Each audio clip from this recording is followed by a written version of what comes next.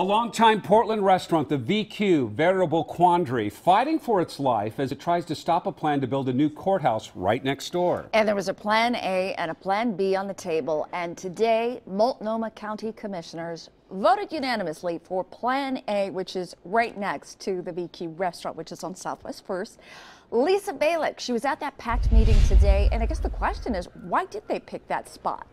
Well, it's interesting. The two main issues are time and money. The county already owns the land next to the VQ. That means no time spent negotiating to buy another property. But that doesn't go down well with the restaurant and its supporters. We're here because we all love each other. It's just too amazing.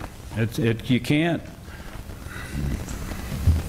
can't just erase it from the skyline of Portland. A choked-up Dennis King begged the commissioners not to pick the site he believes will destroy the restaurant he started more than 40 years ago. Dozens of employees and patrons of the Veritable Quandary packed the meeting to urge commissioners not to build a new courthouse at the west end of the Hawthorne Bridge next to the VQ. Although King owns the VQ building, the patio property is leased from the county, and that's where the courthouse would be built. I'm just here to say that we have value.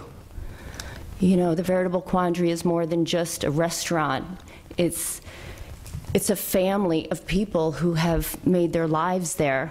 I learned today the county is offering to incorporate the restaurant into the courthouse. We have had discussions over the past many years with Mr. King about possible development of a courthouse adjoining his restaurant and what impact it might have. The backup option for a site is a parking lot between the Marriott and the Coin Tower, but the county would have to buy that land.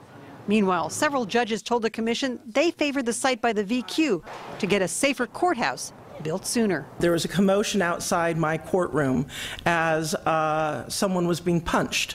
It's not a safe building when everyone is in the building in very small spaces. The commission unanimously voted for the land by the VQ as the preferred site. Applaud or boo.